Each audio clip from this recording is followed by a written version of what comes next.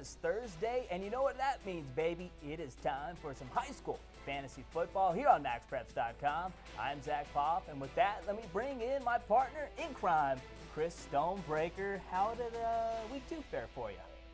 Same as week 1. So not so good for you. I lost. No moral victories here. I'm just going to move on to week 3, and hopefully things will change. And I'm hoping that that doesn't happen each and every week here on the show, that I just say, let's just move on. So far, 2 for 2. So with that, let's move on. And before we do check out our week 3 lineups, let's check out the scoreboard from week 2.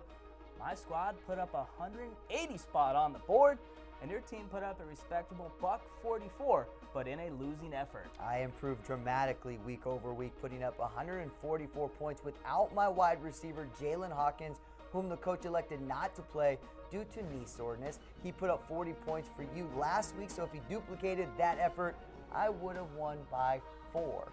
So you are looking for a little more of a victory there, partner. And my team did pretty well. As you get a look at Stonebraker's team there, and Kellen Overstreet, we'll get on him later, had another big-time game. But looking at my squad real quick, you see Kyler Murray had another big-time game, nearly 400 yards and 5 TDs. DeMarcus Lodge held without a catch. And Dallas Skyline's defense really had a game plan to shut him down and make others beat him, and they did that, walked away with the win 40-30 against the previously ranked #1 team on our Excellent 25 rankings. Cole Thompson, another big-time game, 4 TDs, 200-plus yards receiving. Katy, another top 15 team that lost last week. They were upset by the Woodlands 24-7, snapping their 50-game regular season winning streak. But my stud from last week was the big-time junior running back, Keontae, take it to the house, Ennis from Winchester High. He had 332 yards on the ground with 6 TDs on only 11 carries. He averaged over 30 yards per carry, and they knocked off Union County 69-12. And so far this season, Ennis has rushed for over 1,200 yards in 4 games, averaging 303 yards, and is currently the 2nd leading rusher on our MaxPreps stats leaderboard. And Stoney, who were some guys that balled out for you last week in week 2? Now, even though some of my players, didn't play, and I could have been here and saying, you're just not going to get over that, are you? Woulda, coulda, shoulda, but didn't. The other teammates on my team actually came up pretty big, as you saw, with 144 points. And one of those guys was Kellen Overstreet, running back from Penny High in Missouri. And of course, I call him Mr. Dependable. The boy was a stat star again. This week he showcased his receiving ability, going for 161 yards and 2 TDs to go along with his 186 yards rushing and 5 TDs on the ground. Overstreet got a whopping 74 points this past week. Fantasy stud. And maybe even more impressive than that was my Mountain Point defense. They allowed 14 total yards, sacked the quarterback 3 times, forced 2 fumbles, 1 for a TD, and had a kickoff return for a TD. The Pride won the game 73-0, and Mountain Point's defensive special teams got me 39 points.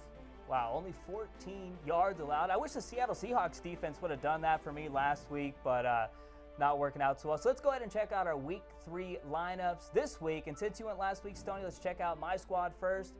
We'll touch on Tony James, the stud 3-star QB for Arlington Bowie, and Preston Williams, a 5-star wideout for Lovejoy here in just a sec. But Columbus East 3-star running back Markell Jones, the Purdue commit, has rushed for over 1,000 yards this season with 15 TDs and is currently the 4th leading rusher in the country. I'm also going with Sachse's 4-star wideout Devin Duvernay, who has nearly 500 yards and 5 TDs so far this year. And I'm rolling with the De La Salle squad, the #7 team on our Excellent 25 rankings, presented by the Army National Guard as they take on Del Oro this weekend. And last year they beat them 41-3. So let's check in on my 3-star stud QB. One of my sleeper picks, I'm going with Tony James, and this kid is absolute money. The TCU commit has thrown for nearly 700 yards and 8 TDs and has another $157 on the ground with another touchdown. He's teaming up with a guy next year that reminds me a lot at TCU, former standout quarterback for DeSoto, Desmond White. And I think Mr. James is going to put up Des White type of numbers this week against Anderson High out in Austin, Texas, later on tonight. And before we move on to Stoney's squad, let's take a look at one of the best wide receivers in the country, Lovejoy's Preston Williams. The 6'4", 190-pound five-star wideout is rated as the 4th best wide receiver in the 2015 class on 247's composite rankings, and the Tennessee ball commit is coming off a 6-reception, 149-yard game, and the 26th overall recruit took it to the house 4 times in their 27-24 W against Hillgrove High. They play McEachern this week, so I'm rolling the dice with Williams going up against one of the best defenses in the country. Now, I'm feeling like I could build off some of that momentum that I had last week. You need it. The chips will fall into place. You have some great players, as you have shown that you've been able to pick some very good studs that have actually produced for you on the field. They're balling, baby. They're balling. And so I feel some confidence, though, that my team will do the same this week. Let's take a look at my Week 3 team. And as you can see, I have Carson Williams from Gruver High School in Texas. He has 15 catches for 355 yards and 6 TDs last week alone to be atop of all stat stars. He faces 0-3 Clarendon this week, so might not play whole game, but hoping he puts up enough stats in the first half to help the team and my team. Wide receiver Timmy Jones of Biloxi in Mississippi. He is a sophomore, and through 3 games, he has 697 yards, 42 receptions, and 8 TDs. Hit your averages, and I will be fine. And I'm going with the defense from Katy. You used them this week. They did not allow a point in their first 2 games before allowing 24 last week in their first regular season loss since 2009. I'm looking for a bounce back against 1-2 Maid Creek from their team as a whole.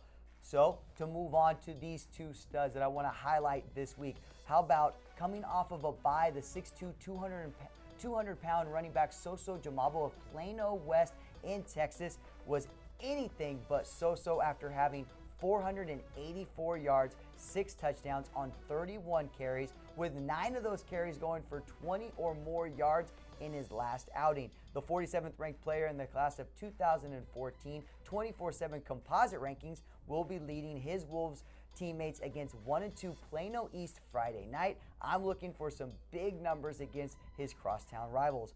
And I know it is early, but after 2 losses, I had to pick quarterback Jake Browning from Folsom High in Folsom, California. The Washington commit has already broke the California's all-time yardage mark, California's touchdown record mark, and then went for 532 yards and 7 TDs in a Week 3 56-6 win over Pleasant Grove. This week they play 0-2 Burbank at home on the blue field this Friday, and I have a feeling that well-oiled machine of an offensive Folsom will not skip a beat.